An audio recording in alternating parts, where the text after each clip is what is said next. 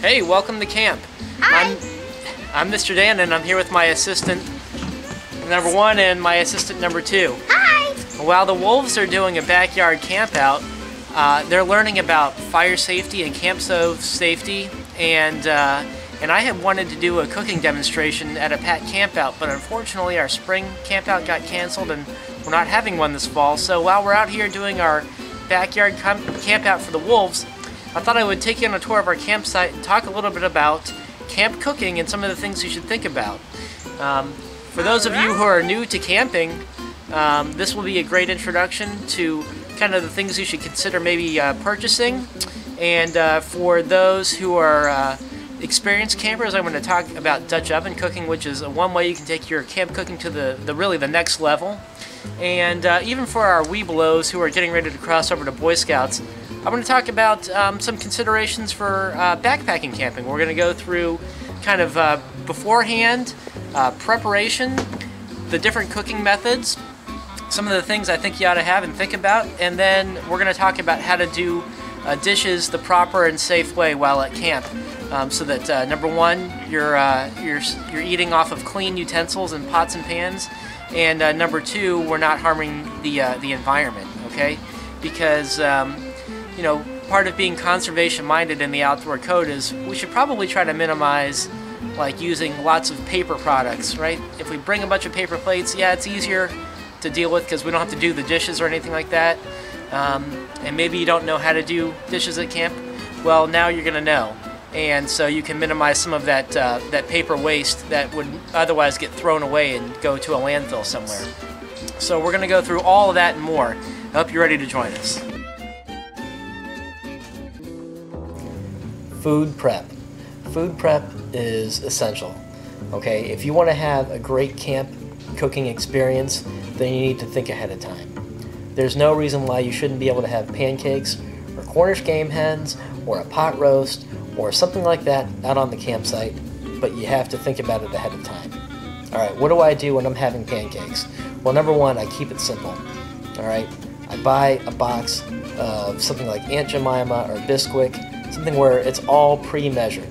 Okay, then I look and I say, how many pancakes are we going to have? Okay, and I look at the serving size and I scoop out whatever the amount is, whatever the amount of mixes I need for that amount of pancakes that I want to make. I put it into a gallon Ziploc bag. Then I take a Sharpie marker and I write on the outside, pancake mix, add however many cups of water or oil or an egg or whatever you need, write that on the outside. Then, when you're in camp, you don't have to think about it. Okay, you can add the liquid ingredients, you can add the wet ingredients, seal the Ziploc bag, and then just do the old shake and bake move. Shake up the bag with your hands. You don't even need a mixing spoon. Then when it's time to pour those pancakes onto the griddle, just take a pair of scissors or your pocket knife, snip one of the corners, and you can just pipe it right on, almost like a pastry chef would do. Alright? And it's super simple. You don't need a ladle or a mixing spoon or a whisk or anything like that. And then at the end of the day, you can just take that plastic bag and toss it in the garbage, and you're done. That's the cleanup, okay? And if you're using a cast iron griddle, cleanup's probably going to be pretty easy there too. You just rinse it with some hot water and steam it right off, and you'll be all set, okay? So, so that's something to think about. And you can do that with anything, all right? Not just pancakes or something like that. But pre-measure out all your spices before you leave home. If you're going to use spices. If you have small containers that you can put things like cooking oil in and you need it pre-measured, do it like that, okay? And just use a Sharpie or a dry erase marker to write on the outside, or like a little label. Stick that on, okay? These are the things you think about. They only take a couple extra minutes of pre-preparation, and your stomach will thank you for it if you can have a nice, real hot meal out at the campsite as opposed to, you know, ramen noodles and Pop-Tarts, all right? We've all been there, okay? And there's nothing wrong with that. But at some point, it's worth the challenge, and it's certainly satisfying to make something delicious out of the campsite. And there's just something about cooking over a fire or cooking over the camp stove that just seems to make it all taste better. All right, so those are some things to think about, some tips and tricks to pre-measure out. You know, use those gallon Ziploc bags to your advantage. Measure it all out ahead of time, and just zip it up and Sharpie on there however much you need. And if you need measuring cups and measuring spoons, and Mom doesn't want you taking the nice ones out on the camping trip, hey, I don't blame her. But you know what? You can get those things at the Dollar Tree for $1, okay? You can get a whole set, and it'll be good enough, okay? And if they get lost, or they get broken, or whatever, it's no harm, no foul. It just costs you $1, okay? And you can replace them easily, okay? And then you don't have Mom's nice stainless steel measuring spoons and measuring cups, or that nice brand new Pyrex measuring bowl out there, okay? and I get it, all right? So those are some things to think about. Okay, so it's time to start thinking about how we're going to pack up our food for our campsite, okay? And I recommend that you start the packing process, or the preparation to pack process 2 days before you leave. So if you're leaving on a Friday, you should start this process on Thursday. The first thing that you're going to want is a actual camping cooler, or something that's intended for camping. Okay, we're not talking about that cooler that you use to go for a day trip to the beach or to the lake, or for tailgating. Okay, those may work for like one overnight, but if you're talking about a Saturday or a Friday to Sunday camping trip, it's just not going to cut it. Okay, you want something, one, that's going to lock, because raccoons will get into anything and everything if you don't lock it. If it doesn't have a latch to lock it, and even if it does, I recommend that you put something heavy on top once you're there, okay, or lock it in a car or a bear box. Okay, we'll talk about bears more in just a second, but that's something that you want to have. That's a feature that's really kind of a must-have for a camping cooler. Number two, you want something that will hold ice for at least 3 days. Okay, we're doing a typical weekend camping trip, Friday to Sunday. Okay, 3 days to hold ice. All right, that's what you want to look for. What do you not need? You do not need a $500 Yeti cooler. Okay, you just don't. All right, if you have one, good for you. If you can afford to buy one, great. But do you absolutely have to have one? No, you do not. And don't let anybody tell you that you need one, okay? Again, if you just want one, if you have one, that's cool. I can't personally justify spending that much money on a single cooler, okay? I just don't see the return on investment there, okay?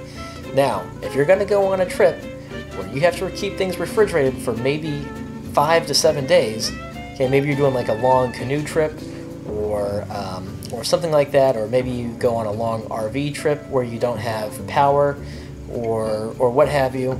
Okay, maybe you're headed off to scout camp, like Boy Scout camp, and it's a week-long summer camp type deal, and you want to do some cooking while you're there. Okay, now you're in a completely different class of coolers, something that's going to hold ice for 5 to 7 days. Okay, and if that's what you need, then you're going to pay for it, and something like a Yeti is going to be like pretty much the only game in town. Okay, but that should not be what you need for your typical Cub Scout family camp out. Okay, you need something that locks. You need something that's going to hold ice reliably for maybe 3 days. All right. Now, what can you do to help ensure that your food stays cold? Number one, pre-chill your cooler. Okay. Start chilling it maybe an hour or two before you load it up, and then dump that old ice out and put new ice in.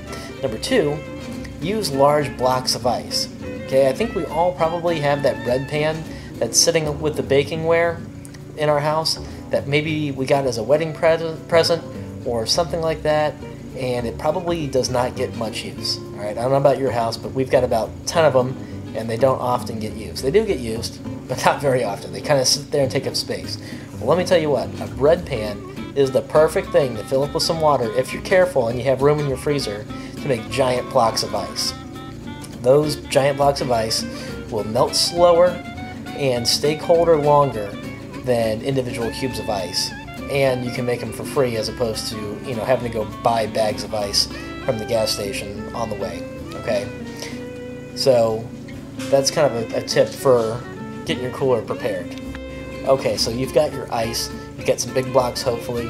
Other things that work well are maybe if if you have an empty 2-liter bottle, you can fill that with water, but you need to be careful with anything like that because water expands when it freezes, and if you have it filled to the brim and you put the cap on tight, it's going to explode. All right, so you know, so that could be a problem. You know, it's not going to hurt anybody, but you could have a mess in your freezer. So just be careful if that's the route you want to go, and it's a fine option. You know, like frozen water bottles or a 2-liter bottle filled with water and frozen.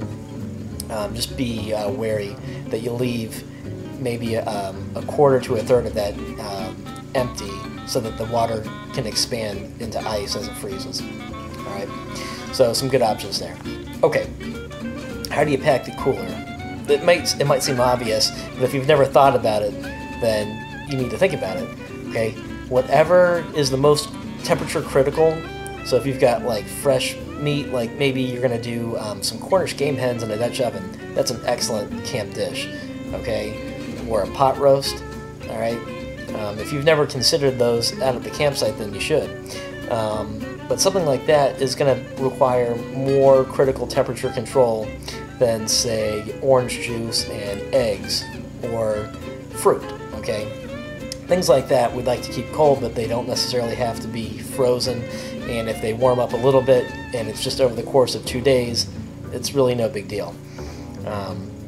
So pack your temperature critical items on the bottom and pack your most frequently used items on the top. So having a separate drink cooler is a good way to minimize going in and out of that main cooler where you're trying to really keep the temperature at a cold and consistently cold level. And if you're on an extended trip, like maybe over the summer, that's a good way to ensure that that ice stays as ice and doesn't melt quicker than you'd like it to. All right, so it's just some things to think about. What about bears?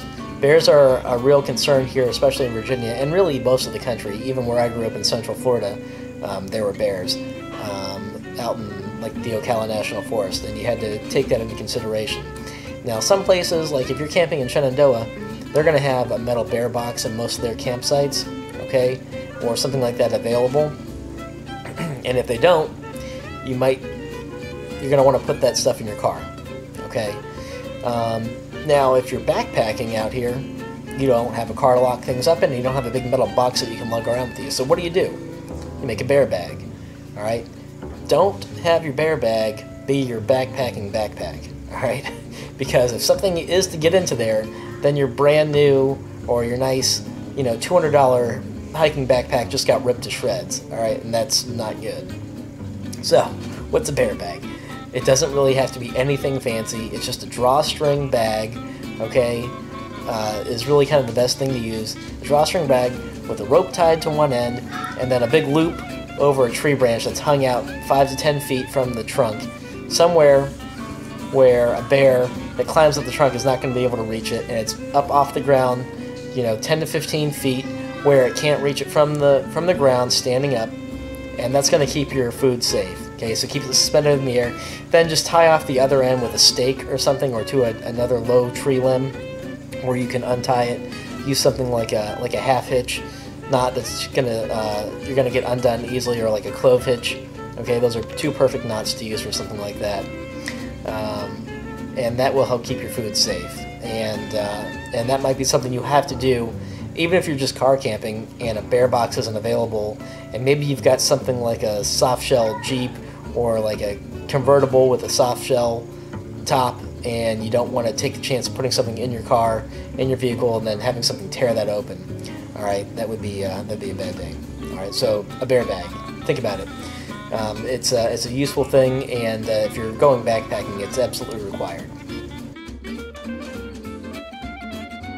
All right, so if you're going car camping, one of these camp stoves right here is going to be your best friend. And when I say car camping, I mean basically your typical Cub Scout family camp out, where you can drive your car up to the campsite. Right? Weight is not really an issue, neither is size. And so, you know, there are some different brands out here, but, you know, and obviously we're not sponsored by Coleman or anything like that. We don't get anything back, but I'll just tell you personally, I think that Coleman is probably your best bang for your buck in terms of just, number one, sheer price, and then number two, reliability and value over the lifetime of the stove. And what I recommend doing is just put all your stuff into a tote bin like this. It's the perfect way to keep all of your camp gear together. All your cooking gear, have one for cooking. That way you can just throw it in the back of the car and pull it with you. You don't have to sort through or anything like that. You'll have everything that you need to have. Let's talk for a minute about camp stove safety. Okay, these stoves are super handy to have. Like I said, I think in terms of camp cooking to get you started, this should probably be one of your first investments because you can use it for just about everything. Okay, they run off of propane. You can get the little tanks right there. That's kind of the standard setup. If you already have one of these and you want to sort of take it to the next level of camp cooking, take a look at getting a propane tank tree, a distribution tree. And what that is, if you've never seen one or heard of one, it takes your big propane tank from your gas grill, and it's a big bar, a big tube that screws on, connects, and then it's got several outlet ports that are this size, and you can use that. So usually they have one on top, so that's the perfect place to put a lantern, because you know in the winter months that sunset comes quicker than you expect when you're cooking dinner, or if you're cleaning up afterwards, you'll have some light right here by the stoves to see what you're doing. So you can have the lantern up on top, then you can have another hose running off to hook up your stove. I don't have one, but I'd like to get one, and I think that they're worth the investment, especially when you consider that these little tanks, now they go for maybe like $7 a pop at Walmart, and when you're done with them you have to throw them out, whereas you can get that big tank that you probably already have hooked up to your grill, and a refill of that is gonna cost maybe 20 bucks, and one of these tanks, if you're cooking a lot, will maybe last you one weekend. Okay, and if you're using your lantern a lot at nighttime, you know that's just gonna burn up fuel pretty quickly. So you know, I think within the matter of maybe two full weekend campouts, a propane tank tree system would probably pay for itself in terms of just disposable propane tank cost. All right, now camp stove safety. I talked to the wolves about it a little bit, but since we're making this video for the pack, I want to just take a minute to address this specifically. All right, and this is, if you're interested, this is part of the Call of the Wild adventure for the wolves, and I'm sure that the other books have something similar. I believe that the Bear Scouts have a camp cooking adventure specifically. All right, so when you're lighting one of these things, number one, these stoves typically do not have electronic ignitions in them, so that means you've got to use like a match or a lighter. I recommend a lighter because you don't. Some of these things can flare up, and there's not a lot of finesse to the knobs. Okay, and this is pretty much across the board. It doesn't really matter the brand.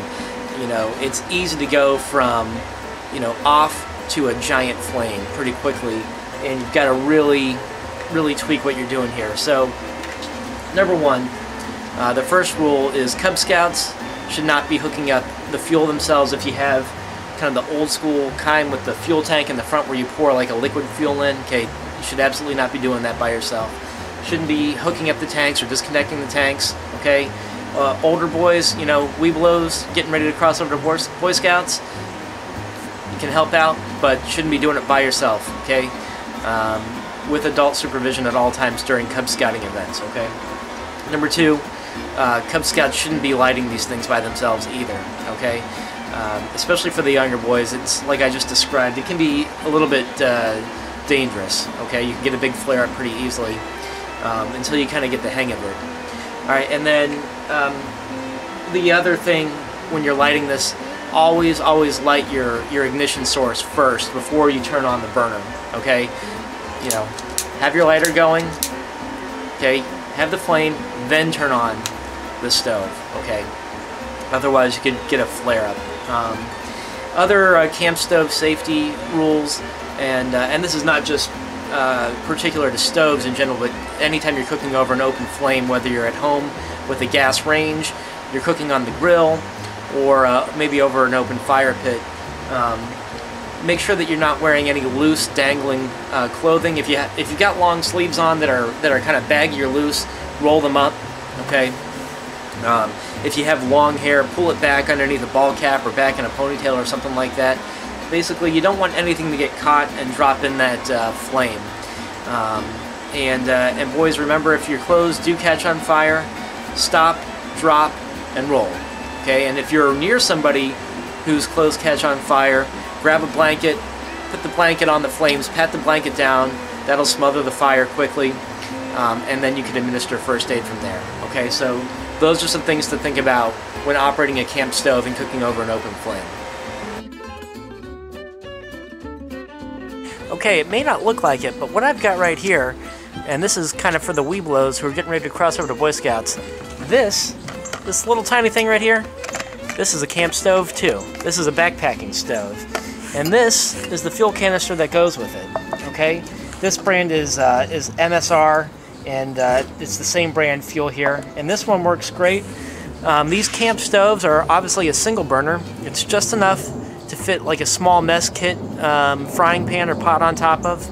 And they come in a couple different varieties. And I'm going to recommend that if you're investing in a backpacking stove, and hopefully you're doing some backpacking as Boy Scouts, that was my favorite part of being a Boy Scout, you go for a model like this, and let me tell you why. They have other ones. They're a little bit bigger, and you can get a little bit bigger flame out of them, and that can be handy, but the problem is you actually have to pour liquid fuel into those, and usually that comes in like a big gallon of butane, okay? Now, there are some pros to that. Number one is, okay, these things are expendable, but you can't refill them, okay? So you use it up and then you throw it away, okay? So, you know, in terms of a scout is, you know, clean and conservation minded and all that stuff, okay, this is sort of more waste involved with this. All right, so that's one thing to consider. And then cost-wise, this stove is probably cheaper, but the fuel is going to be more expensive over the long run. Like I said, you can buy about a gallon of that butane, of that camp stove fuel, and that'll last you like for your lifetime pretty much, okay?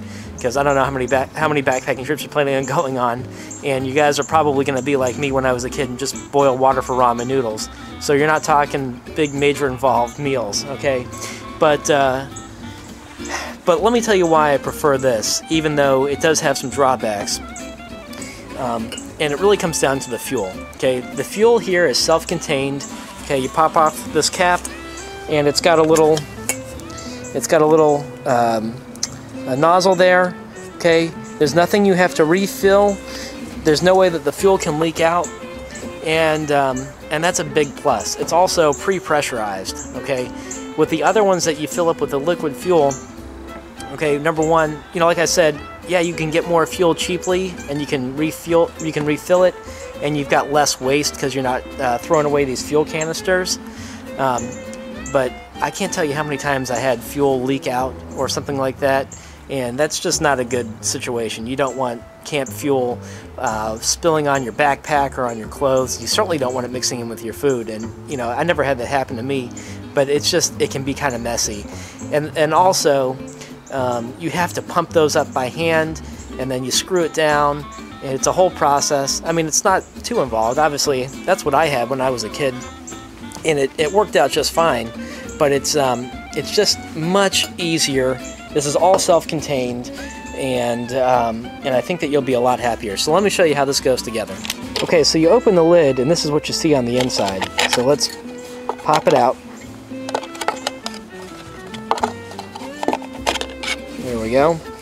All right, and here's the corresponding fuel nozzle on the back here, okay? And this little guy that I just popped out, this is the fuel control, okay? You just fold these legs down, okay? These legs fold down, right? These are actually not even legs. They look like they're legs, but this is actually the burner support, okay? So the base becomes the leg. So you just screw this on top, okay? And then your pot sits on top of these like little legs, okay? So it doesn't go like this, it goes like this. And then you use this little wire loop that controls the valve, and you open and close, okay? And like I said, the benefit here is this is already pre-pressurized, it's ready to go, it's self-contained, it's never gonna leak, okay? And the footprint of this stove is also much smaller. So that is one kind of nice thing about this. For backpacking, you might want to split up your gear, okay? Normally, with Boy Scouts, you're going to have like a tent buddy or something like that, okay? So you want to think about weight distribution between those two packs. So what you might want to do is, you might want to say, hey, I'll carry the stove and I'll carry some of the food, you carry the fuel. Okay, that's one way to save some room in your pack. And you'll want to do the same thing with your tent too, right? Like maybe one guy carries the tent, the other guy carries the poles, okay? So think about portability, right? With those other stoves, the other style where you fill the fuel up, the fuel tank is attached, okay? So you've got something about this footprint anyway, which is not unreasonable. Yeah, you can find room for that in your backpack, but it doesn't come apart. So this gives you a little bit more option for storage, a little more flexibility.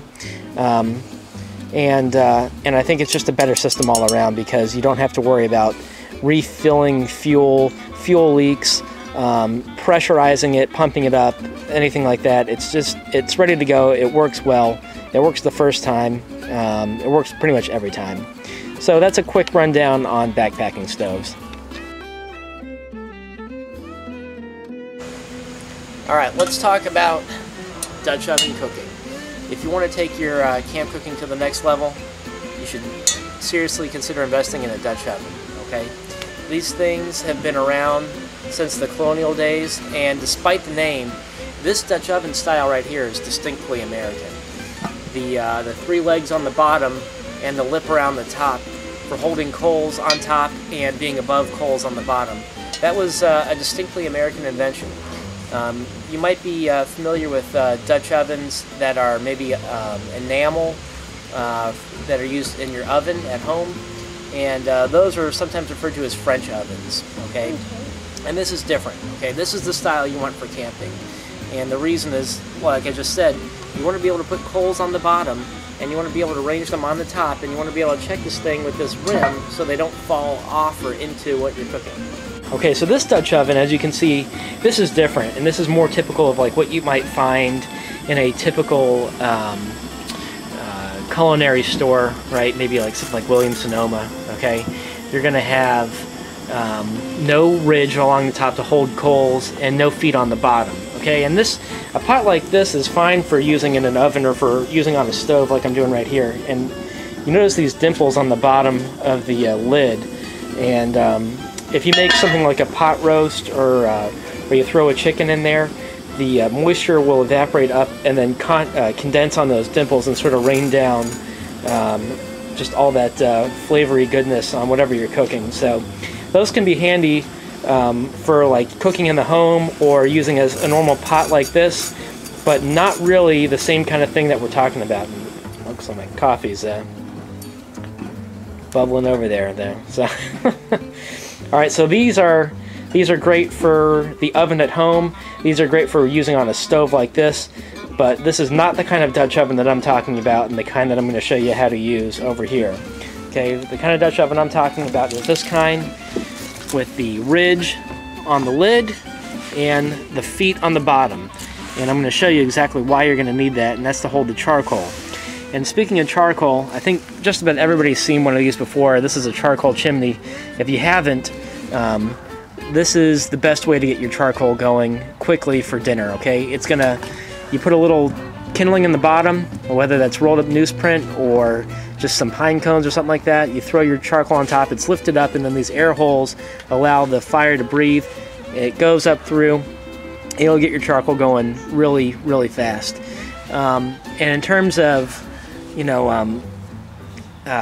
what kind of charcoal should you use? Okay, I love my egg grill, and I'm a big fan of smoked meats, and I would never use charcoal briquettes for something like that. But when you're using a Dutch oven, you already have sort of an unknown in terms of heating and heat evenness and the distribution of heat through that pot. So I recommend that you do use the charcoal briquettes for something like that, okay? And I'm going to show you why here in just a minute, okay? So get yourself a charcoal chimney, get the briquettes, okay? Plus they're easier to transport and they're cheaper, okay? And that will do you just fine for Dutch oven cooking. So let me get this started, and then I'll come back to you when these coals are ready, and we're ready to bake some cornbread. So I'm going to do a cornbread in this Dutch oven, and we're going to do some vegetarian chili in this one. All right. Let me get a fire going. How are you going to get that done quickly? Well, you could buy some fire starters from the store. Those work fine. Okay, nothing wrong with using one of those. Or here's a handy thing you can make with some leftovers that you probably already have laying around the house for sure, and one added secret ingredient. And see if you can guess what this is. All right. So here's what you need to do this. All right. So you're going to need an egg carton.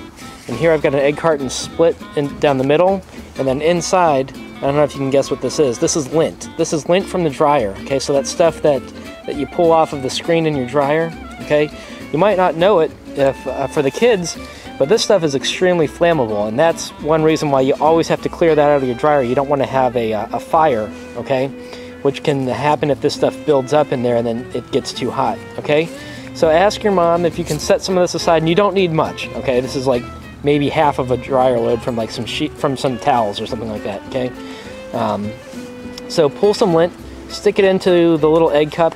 Now let me just stress, cardboard egg cartons. Okay, don't use styrofoam or plastic or anything like that. Okay, you got to use cardboard, something that's going to burn cleanly and not have any plasticky toxic vapors.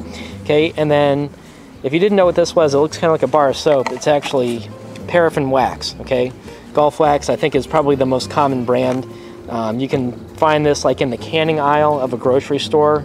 You can also get it on Amazon, which is where I think I got this, right? What can't you get on Amazon? It's super cheap. So all you do is, if you've got a double boiler, you can melt this down and then pour the wax over this. You can break these off, and you can actually just tie a string around it, maybe like some butcher's twine, and then just dunk it down in that wax and really coat it. Now you've got, okay, paraffin is flammable, but it's wax, so it's waterproof. So now you've got a highly flammable, waterproof fire starter. So this is the perfect thing to get that fire going in the morning. Or if you've got maybe some damp wood, right? You got some kindling and some damp wood, and you have one of these fire starters. That's going to get your fire going pretty quickly, I guarantee you. Okay, and it's stuff that you can use from around the house, right? I guarantee you have these things, I'm sure, already on hand. All you need is this Gulf wax, this paraffin wax, and this stuff is super cheap and relatively easy to come by. Okay, so another option for starting that fire. All right, so we've got our Dutch oven preheating, and preheating a Dutch oven is absolutely crucial. In fact, when you're cooking with any cast iron, you want to make sure that the pan or the pot is well preheated before you put anything in. That's one of the keys to not getting the food to stick to it. Okay, think of it like stainless steel cookware if you have that at home. All right, and you see I've got my coals arranged here, kind of evenly spaced out on top, and I've got some in a similar pattern on the bottom. Now, let's talk about coals. Okay, earlier I told you charcoal briquettes are going to give you the best even heat, and here's a excellent formula that you can use. Okay, so these Dutch ovens come in different sizes, and they're really not measured by volume, although they come in standard volumes. What you really are concerned about is the diameter in inches. This happens to be a 10-inch Dutch oven, and you know, this is probably a little bit on the small end for like a family of 4. If you're going to go and invest in a Dutch oven, I would recommend a 16-inch, but this is an old one that I've had for a long time, and when it was just 2 of us, it worked great. Okay, so so what you do is you take the diameter, in this case 10 inches. Now we know that most things are baked at 350 degrees Fahrenheit. Okay, that's kind of the magical baking temperature. Okay, so to get to pretty close to 350, you're going to use the rule of 3. Heat rises, so you're going to have less on the bottom and more on the top. And using the rule of 3, you take the diameter, you add 3 for the top, you subtract 3 for the bottom. So I've got, so you would do 10 inches plus 3 is 13 coals on top, and 10 inches minus 7 is 7, or minus 3 is 7 coals for the bottom. And that should get you pretty close to 350. Tonight we're making some cornbread in the Dutch oven, so we're actually going to be trying to shoot for about 400, so I've added 3 more coals to the top and I've added 2 to the bottom. And I'm hoping that should get us pretty close to 400 degrees. And I've got my chimney over here with some extra coals just in case we need to add a little bit more. Some tools you're going to want for your Dutch oven are a pair of cheap metal tongs to move the coals around, and then something like this. This is actually a tent stake puller, but it works great for picking up that hot lid and not burning your hand. Something else you might want to have on hand is a pair of heavy-duty leather welder's gloves. You can find those pretty cheaply, like on Amazon, and those can be useful for helping to pick this up, and they're a little bit more durable than your standard oven mitt. Alright, so we're going to let this preheat, and then I'll show you what to do when you're actually baking something. Okay, we've got our Dutch oven preheated. We've got our batter mixed up for our cornbread, so I'm going to use my lid puller here to take the lid off. Put the handle down. Alright, carefully pull it off. Preheated. And what I've got inside here is a parchment paper Dutch oven liner, which is what you want to keep this from not sticking. Alright, bud, you want to go ahead and pour that in? Yeah, but first you gotta get most of it. No, you don't need to worry about that. Just pour it right on in. Just get nice and close to the pot. It's not going to hurt it. Pour it all in. Very good. Down close to the pot. Down close to the pot. Hold that mixing bowl down. Alright. Whoa, bud. Alright. Right over the pot. There you go. This is really nice. hard. Hey, Dad, can I have a little... Yep. Okay, we've got our batter in there, a little bit splattered out. That's okay. We're learning how to cook here. So just remember, when you're pouring stuff into a pot like that, you want to, don't be afraid to keep the bowl close to the lid and use a spatula to help scrape that stuff out nice and careful. Now we're going to let this sit for a couple minutes, and then just make sure you got a nice good seal on the lid. And what you want to do is for like a long cook, every 15 minutes or so, but this one goes for about 20 minutes, so I'm going to do every 5 minutes. We're going to rotate the lid 90 degrees, one direction, and then we're going to pick up the pot and rotate that the opposite direction. The idea is we want to minimize any hot spots that might happen from one coal being hotter than the other, or maybe getting moved around, something like that. So we're going to let that go, and then we'll come back and see how it looks.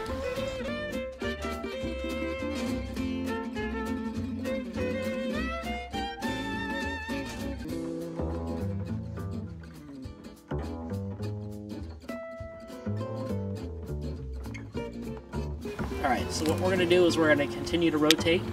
We're going to rotate this about another 90 degrees to the right.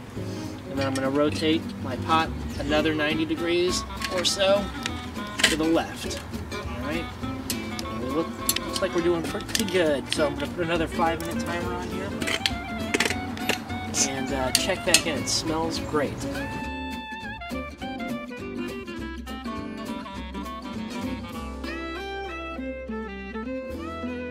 Alright, so you had your dinner, you had your meal, hopefully it was good.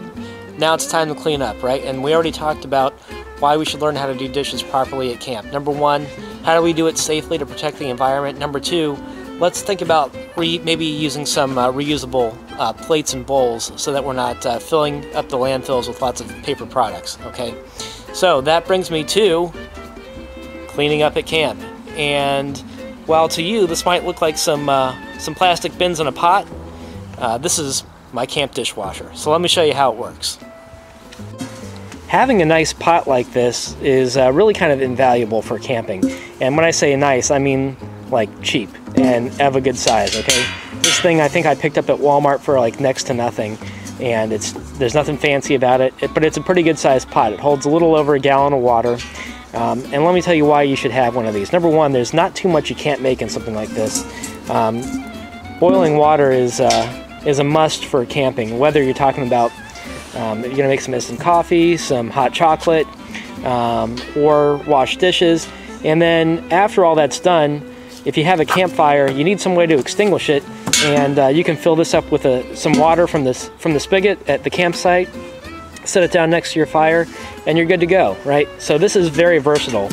You know, if you had to, you could even fry some eggs or maybe some corned beef hash or something like that in the bottom. Okay, so pretty versatile. You just have to be creative and think outside the box a little bit.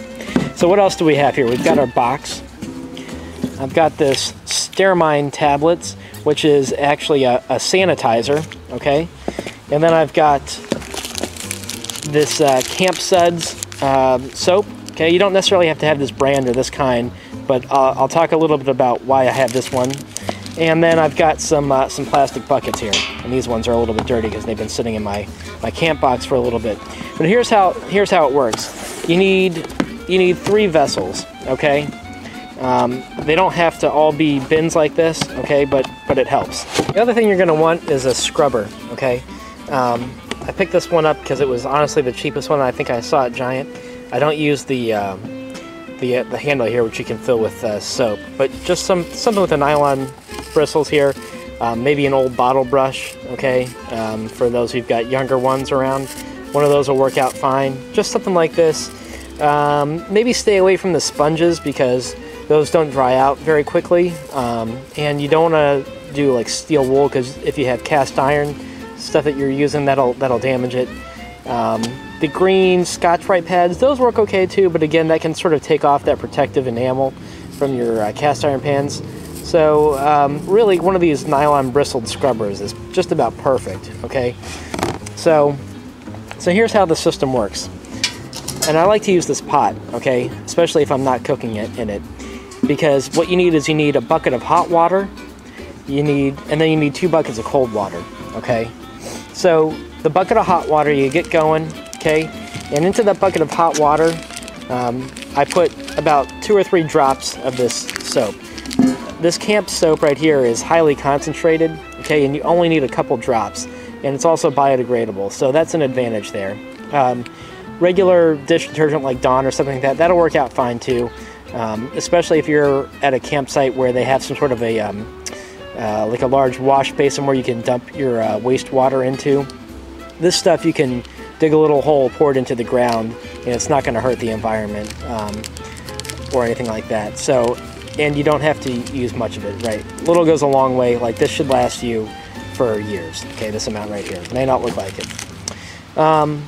So that goes into the pot with the hot water. Okay, and when you take your plates over, first of all, before they go anywhere near the pot for cleaning, you want to scrape off all the excess food. Okay, and here's a little tip for backpacking, right?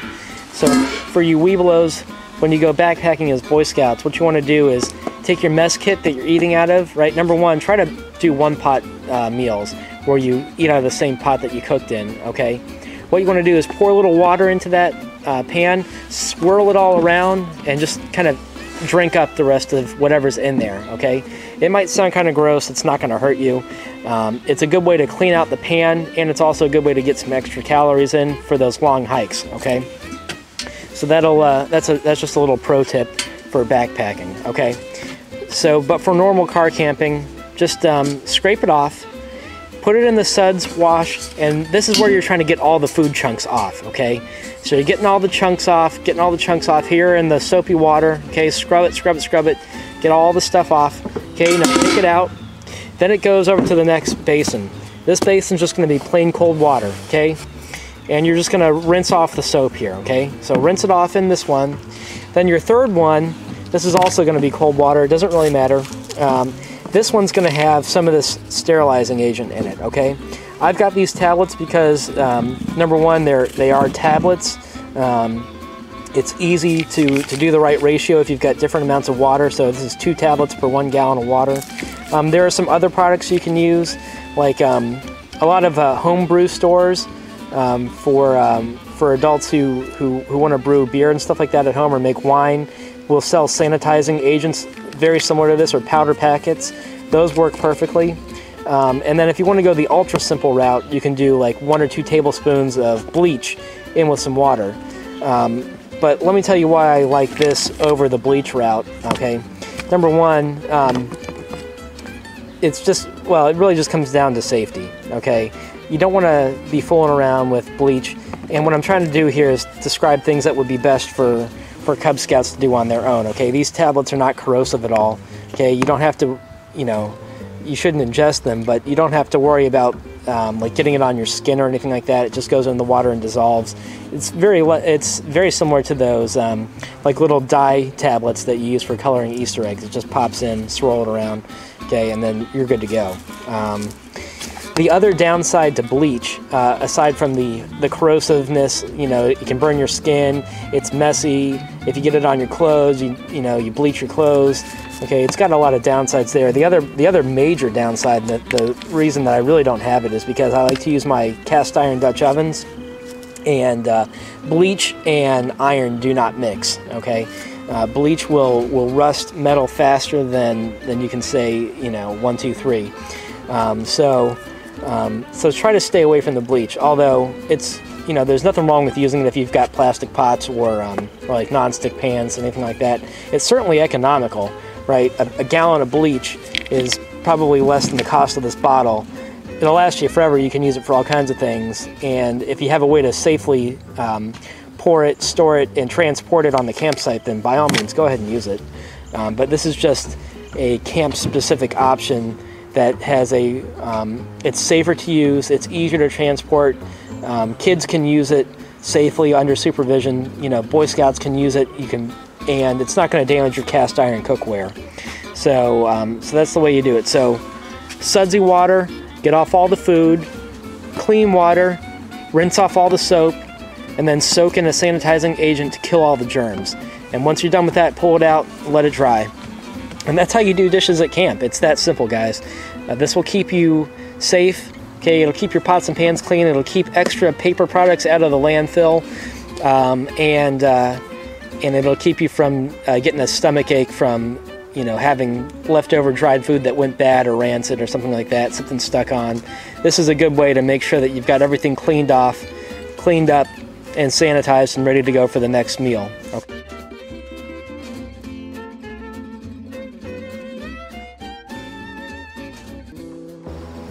Okay, so let's talk a little bit briefly about where you're going to acquire your camp cooking utensils and vessels and all that good stuff. Okay, obviously there's a lot of stuff out there, a lot of different products, and if you go down the camping aisle of any given store, whether that's Walmart or REI or something like that, or Bass Pro Shops, you're bound to run into a ton of gimmicky devices or products. Okay, a lot of single-use niche items that they're going to try to sell you on something like, hey, you really need this gadget, this doohickey, it's special for camping. Okay, a lot of times those things are overpriced. Okay, sometimes they're not, but a lot of times they are.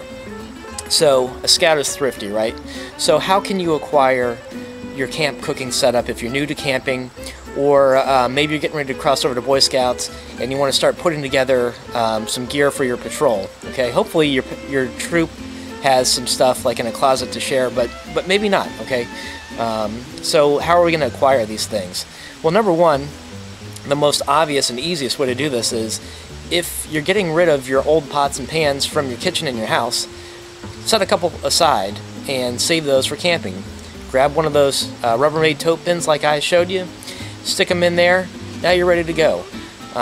You know, people don't replace their whole pots and pan sets very often, but pretty frequently, okay, people don't replace their pots and pan sets very often, but very frequently people will have like a non-stick frying pan that's not part of the set. Okay, and for one reason or another, those things just don't seem to last very long, especially like the Teflon coated ones, and so you end up going through these frying pans, you know, every couple of years maybe. So there's an opportunity to grab a frying pan to put in the camp bin. Okay, and if the non-stick is, you know, not so non-stick anymore, that's fine. Just pack a can of Pam or a little bit of cooking oil with you. Okay, and that'll solve that problem. And you know, you're just doing camp meals anyway. You're probably frying stuff like bacon or sausage for breakfast. Okay, or maybe burgers for dinner. And those things have a lot of natural grease in them anyway, so they're going to be tough to get burned on and stuck. Just as a general rule, based on the food product itself. Okay, so keep that in mind. What are some other options? Don't discount the dollar store. Okay, the Dollar Tree has got all kinds of great stuff in there for dirt cheap. You know, $1. Okay, you can find spatulas, spoons, mixing cups, measuring spoons, maybe some food storage containers like Tupperware type stuff. I'm sure you can find pots and pans If you need coffee mugs or plastic plates and bowls, things like that, things that you can wash and reuse, okay, I'm not talking disposable here, that's the perfect place to pick up a couple things. It doesn't need to be some sort of like Coleman or Stanley brand camping, cutlery set or anything like that, okay? If you're going on a backpacking trip or something like that, you may want to invest in something a little bit more specific, like a mess kit. That's going to be compact and lightweight and have a lot of small things that you can cook like a one-person kind of meal with. Okay, but that's not what we're talking about here. We're talking about Cub Scout camping, car camping, okay, kind of just getting started with a basic camp cook set. So, so take a look at the camping stuff in the camping aisle, but be wary of the gimmicky single-use items and the high prices that you're going to find there. Be thrifty about it. See if you've got some old stuff laying around the house that maybe you're going to toss anyway, that maybe you're going to donate. You can always go to like a secondhand or consignment shop and look for pots and pans and stuff like that there. You don't need a whole lot, really, okay? You need like one pot to boil water for maybe making oatmeal or something like that, and you're going to need some sort of like a frying pan or a griddle, okay? And I recommend a cast iron griddle, especially if you have one of those camp stoves. Fits across both burners. It's the perfect size. Lodge makes a great one. It's like 30 bucks. That cast iron cookware, if you treat it right, will last generations. There's no reason why, if you don't treat a piece of cast iron cookware correctly, whether that's a Dutch oven, a frying pan, or a griddle, that your great-great-grandchildren shouldn't be able to use the same thing if you take care of it and pass it down, okay? So that's a solid investment. You just have to learn how to cook with it and care for it.